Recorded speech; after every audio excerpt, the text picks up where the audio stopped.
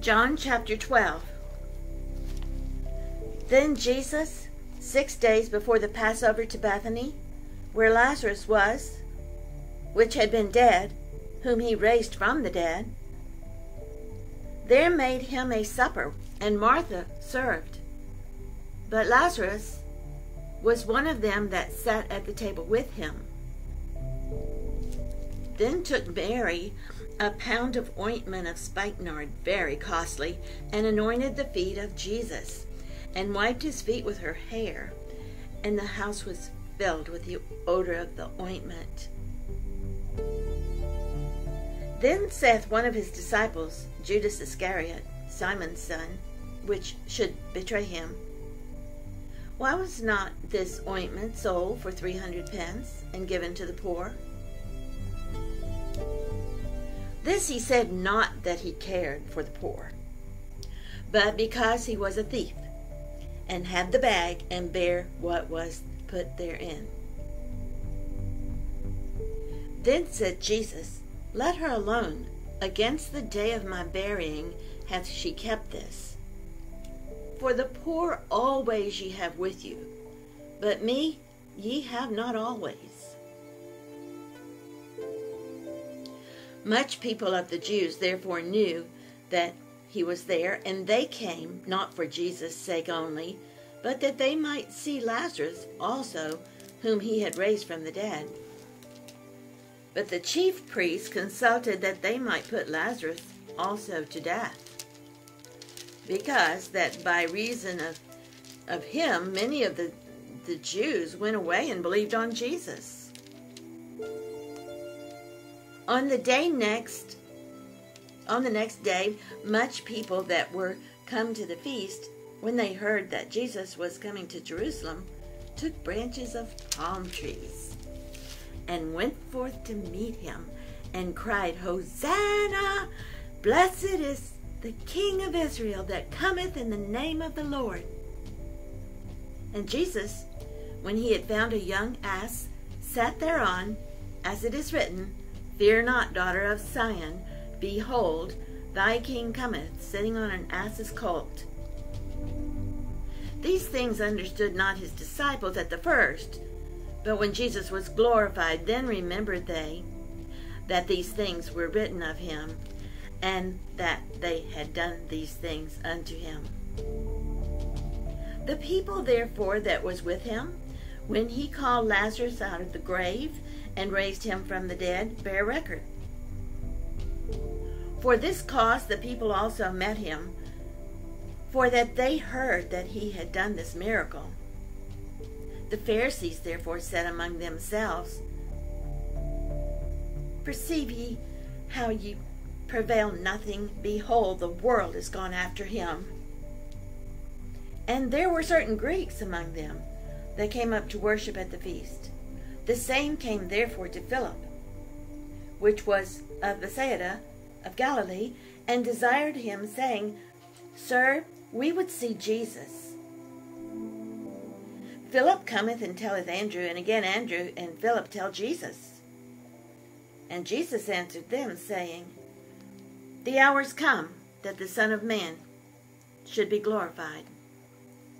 Verily, verily, I say unto you, except a corn of wheat fall into the ground and die, it abideth alone, but if it die, it bringeth forth much fruit.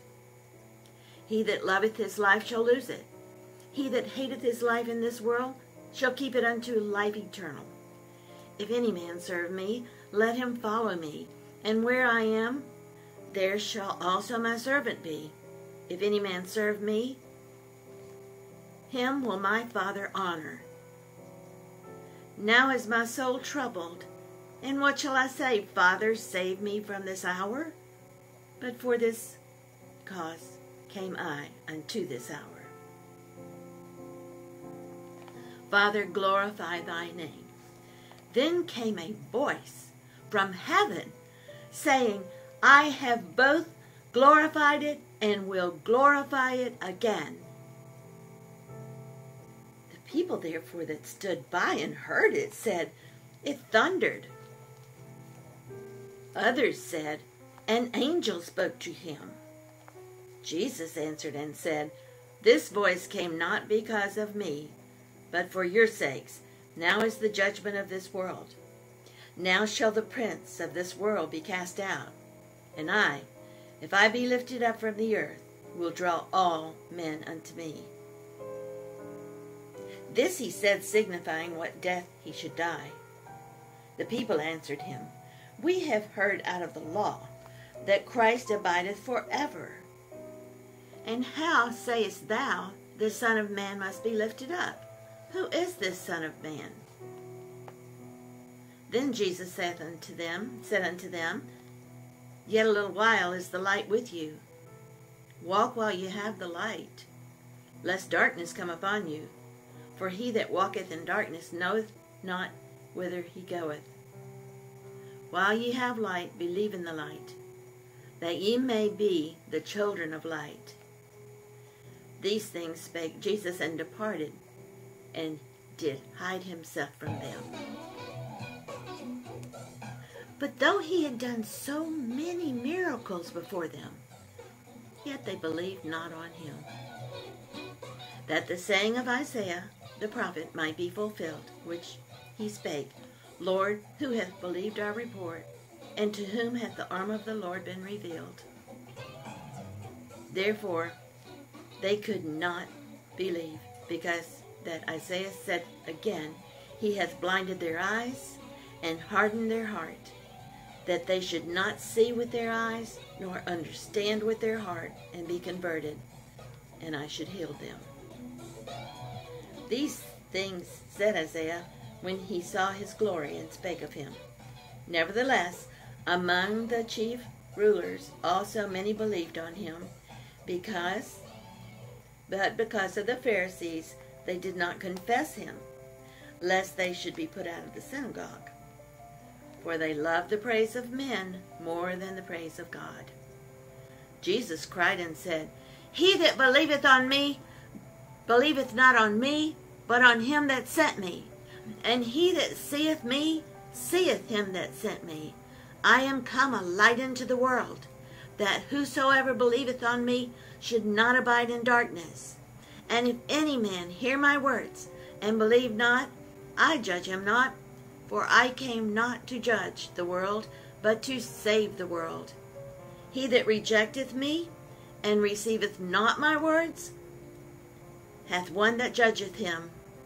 The word that I have spoken, the same shall judge him in the last day. For I have not spoken of myself, but the Father which sent me, he gave me a commandment, what I should say, and what I should speak. And I know that this commandment is life everlasting. Whatsoever I speak, therefore, even as the Father said unto me, so I speak.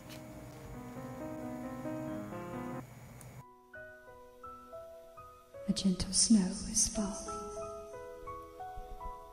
like tears from heaven upon your tree. There's a quiet hush on the mountaintop.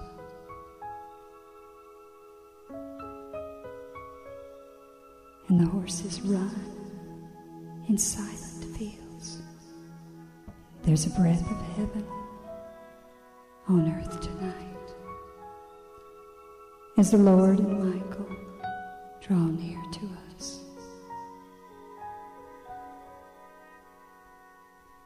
Like a gentle warmth from a flickering fire,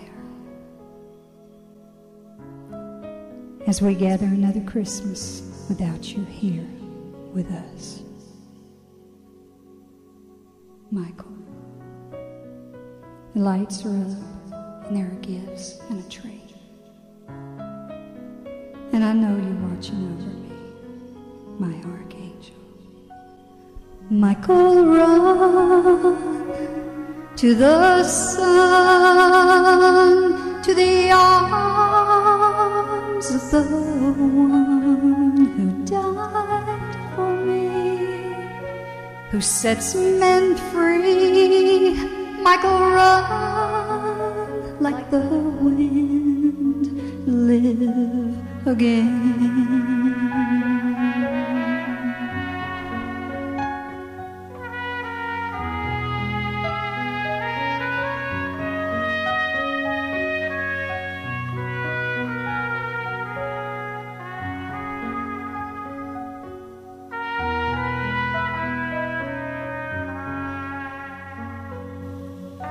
Michael, run, I set you free to the fields of forever. Watch over me like the wind until I see you again, my son. Michael, run.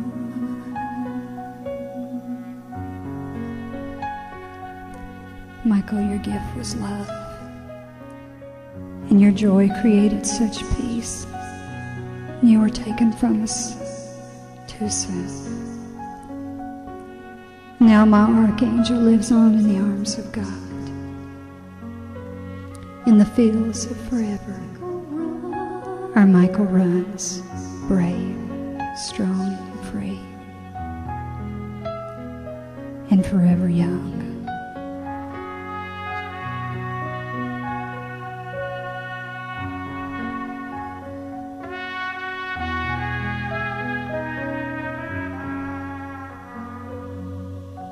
Michael, run to the sun, to the arms of the one who died for me, who sets men free. Michael, run like the wind. Michael, live again. I set you free to the fields of forever. Watch over me